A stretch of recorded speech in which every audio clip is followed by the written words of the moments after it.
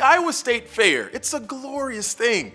Never mind the hog calling contest or the cow sculpture carved solely from butter. The real attraction is the selection of foods available for consumption on a stick. There's chicken on a stick, pork chop on a stick, deep fried butter on a stick. These dishes, while delectable, never fail to produce a whole lot of unflattering photo ops for the presidential hopefuls who descend on the Iowa State Fair each year.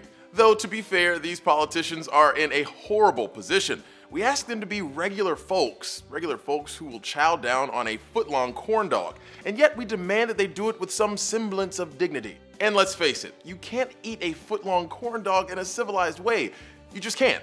So note to the 2016 candidates, if you plan to eat anything that's deep fried and served on a stick, keep it at arm's length when in front of the cameras, as demonstrated here. Or might we suggest instead choosing the slightly more manageable, bite-sized cheese curds? For Newsy, I'm Christian Bryant.